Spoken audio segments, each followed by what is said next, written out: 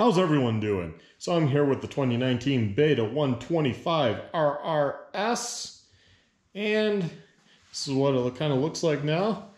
Kind of a update here, video update. I got my XR650R Nissan master cylinder here. Works a lot better. It bolts right up. This is a Gelfer, very old line, again from the XR650R. I needed a new one anyway, so I figured, well, if I'm taking off that bike, let's try it over here on the Beta with the stock bars. This is how it looks. You're probably wondering what this is. That was what plugs in to turn on the rear brake light when you pulled in. You know, they had it hooked to like a side type switchy.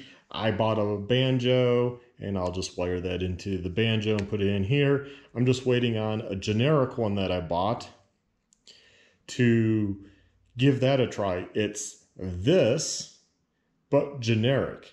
They've been making the XR650R master cylinder forever, so I figured a Chinese knockoff for a total of $17.10. Even if I have to buy a lever, say for 10, 12 bucks, is so cheap. Why not just give it a try? The worst case is you can buy one of these OEM, and because it's been used forever on the Honda part is like $170. $170. Now, if you look at KTM and other modern, like two strokes and other bikes, they're like $250, $300 for the master cylinder. So people, hey, if you end up breaking one on a different bike, you might just want to give this a try, or the generic version. So we'll see if the generic version works. Then obviously I'll put that on the Beta here.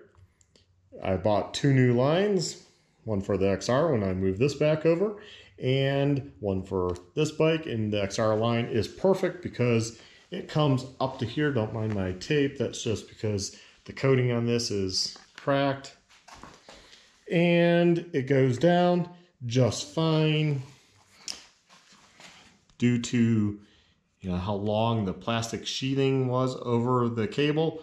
I just kind of cut it in half. At first I was going to try undo this piece, and I gave up because I'm getting a new line anyways. So like, not even going to go there. I cut around it carefully, and I did that with just heating up with a torch, a map torch, a knife that's insulated so I could hold it, and just carefully went around and cut it. That's all you have to do. But this being higher, I don't have to worry about this tucking into here, and it's not blocking the view of the gauge as much, because the other one being so low, it was like right across. I don't know. For me, this just seems better. I'd rather have extra than have it be so tight. I don't know why Beta did that. Another weird quirk. What else is new? Well, I got in some good stuff. So I got in some awesome stuff here. I got in a 13-tooth sprocket. You notice Beta just sells, and I bought this from Beta for a whopping $24, I believe it was. It's just a JT sprocket. It's JTF1550. And if you look it up online, they use period, so 0.13 for 13 tooth, or 14 or 15, whatever you want to order. Unfortunately, Beta is like the only one that has this, plus KTMparts.com. And again, they both want like $24, $22, depending which site. But then they get you on the shipping. If I wanted to just order this one sprocket, Beta wanted for shipping $8 and some change.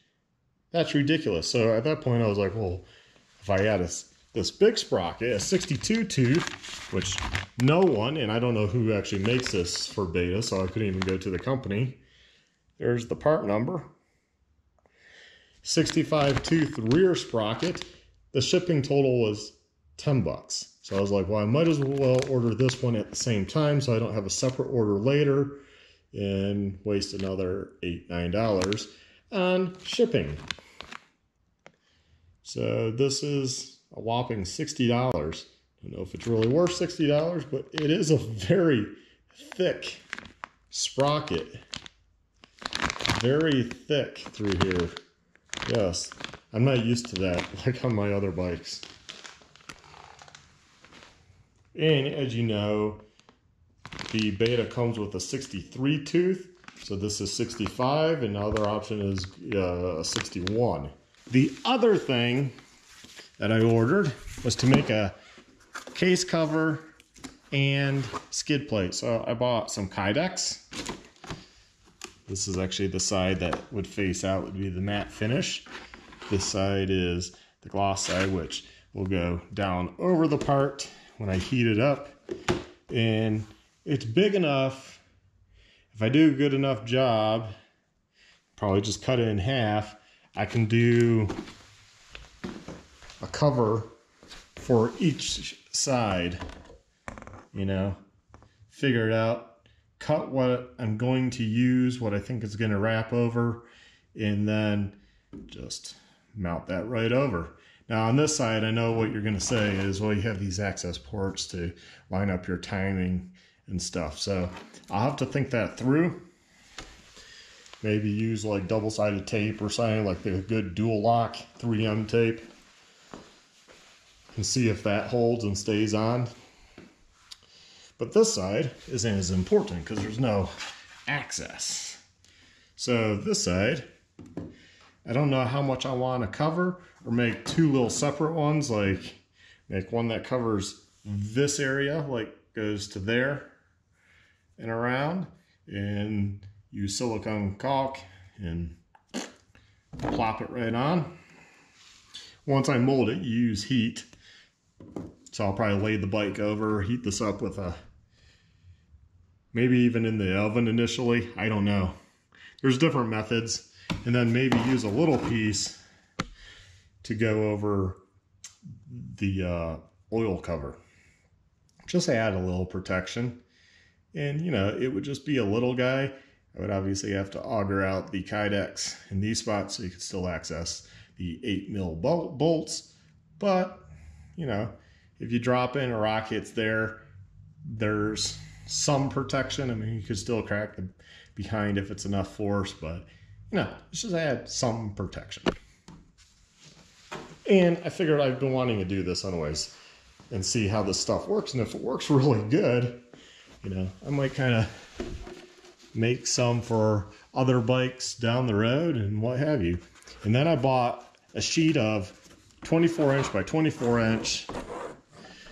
HDPE. This side would be the side that goes outwards. I mean, I guess I could do the smooth side if I wanted. It doesn't matter. It's for a dirt bike. It's a 1/4 inch. And I've heard this works really good. So I got to see how I want to do it up under here. And this should be perfect. 24 by 24 should give me plenty of room to make wings and what have you. And this cost like $44, I believe. I forget what the Kydex cost, but the Kydex wasn't too bad because I don't need a huge sheet yet. If I start making various little things, then I will need more, but that's a lot cheaper than paying like $160 for an aluminum skid plate. Although aluminum skid plate, you can just bolt right up. Now, what else I had to buy was an oil filter. Don't know if this one fits yet. Seems like it will. So I'll check that out. Get to that here at some point. But to mount the skid plate, I had to buy some of these clips. And those clips are for that spot right there. See, just like that. And they snap right in. I will have these in my description, video description, along with the screws. You'll be glad to know, if you care about those things, this is made, where is it? This is made in the USA. So that's cool. I didn't realize that when I bought them. However, the flange button bolts are made in China. And I just got stainless. Hopefully that works. It's long enough, it should be. And they're stainless, so they won't rust. Potentially these clips could rust over time, I suppose.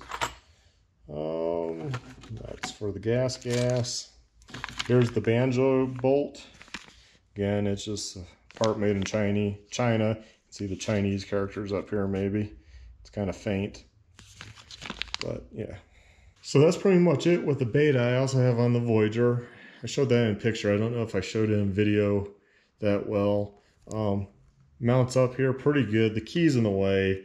That's the other thing. Once I get the other bars, which are on order, and can mount up the highway dirt bike guards, I will then probably remove this key and mount just an on-off switch right here. It would be like this. Highway dirt bikes makes this switch, so red button, black button, turn on, turn off. Yep, that's what I will be doing over here on the Beta, and that should work out nicely. I mean, you really don't need this key. The only thing is one would still have to carry the key because you got a key here and you got a key spot here. I don't know why all the key spots. Now, a person has said, well, maybe it's for the street. Well, the 390, the 500, the 430 all come platable or plated right off the dealer showroom floor, at least here in the US. So I don't understand, and they don't have all these key spots. So I don't understand why the 125. Maybe in Europe this is a big seller and being more used on the street. But here in the US, they could do away with this. And instead of wasting this spot, so dealing with the fuel that leaks everywhere, like I attached this to help, but I found out that this then does direct the fuel down here, so it does work, but then it runs down the backbone of the bike. And then you'll see it like out here. If they just put a normal type cap on or made an aftermarket option tank, IMS, if you guys made an aftermarket tank for this bike, put some wings on it, maybe it's a 3-gallon tank total after it has a couple wings, that would be pretty cool. That would protect the radiators. That would also get rid of this area. This would be more fuel, and because it's a 125, it sips fuel. So maybe this would be a 3.2 gallon or something. I mean, I don't know exactly once you mold in on the sides. Yeah, that could might easily be like 4 gallons by the time you do that. But you don't waste all this space with this key. And it's plastic. If somebody wants in here, they just take a screwdriver and go boom. Real quick. This isn't really going to stop anybody. It's not even like a deterrent as far as walk-up crime. I bet if I pulled really hard, I could break this out. Now the seat's a little more. That's in there good. A guy told me though that will end up breaking, but it still kind of snaps into place and stays down. That seems silly. They do provide the button. Just be like the bigger bikes. Give us a button there. I don't think anyone in their right mind is worried about somebody coming here, opening up the seat and stealing the bike. I mean, the bigger bikes cost more. You don't worry about it with them, and they have plates. But as you can see with the Voyager, or at least also in this their billet mount from Trail Tech, it's a tight fit in here, and I don't like how tight it is. And the steering lock somehow works off this big giant unit. It's a huge cylinder versus on the 390 and the 500. So just more stuff taking up a lot of room. I don't see a benefit into having a key. Again, I'll clean it up and I'll do it nice, and hopefully that just unplugs and I can just unplug the cylinder and toss it in the box of Beta stuff. If somebody wants to go back to it, they can, but I'll have the highway dirt bike switch here to turn on and off the bike. So there's just little things like that that's just kind of like, you know, don't really need that beta. Don't understand why you have that. But that's where I'm at. Did my first oil change. You saw that video. Again, I didn't have the oil filter at the time. K&N, it was $7.40, I want to say, like $8 with tax, I think. I'll put a link in the description so you can go check out these products for yourself. Like I said though, the oil filter still needs to be tested. I went on K&N site and put in the Yamaha engine, and that says for the WR125X, that oil filter, the KN-141, will work in this bike. It should. It looks like it's the right size so far. So from looks, just taking it out of the box, it looks good. So I'm hoping, because that makes it easy. There was also some from China, which I didn't notice, but they wouldn't get here until August on Amazon. And it was a package of 4 for like 11 something, free shipping. But free shipping coming from China, it's going to be August. No thanks. And they're generic. I'd rather get K&N, give them money. It's a US company, so we're good to go there. The other thing that is a little annoying, because I got rid of the dash, the OEM dash from Beta, is, you know, I don't know when the blinkers are on. So just kind of have to randomly press that when I'm on the road to make sure I canceled them off.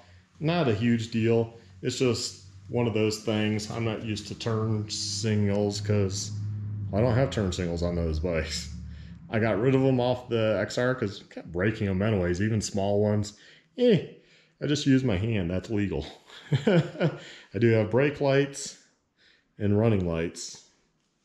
But yeah. Yeah, that's it. So that's the update. Please like, subscribe, hit that notification bell so you can get updates of when I have updates about this Beta 125 RRS. And I hope everyone is doing good in this time. And stay well, my friends. Have a good one. Bye.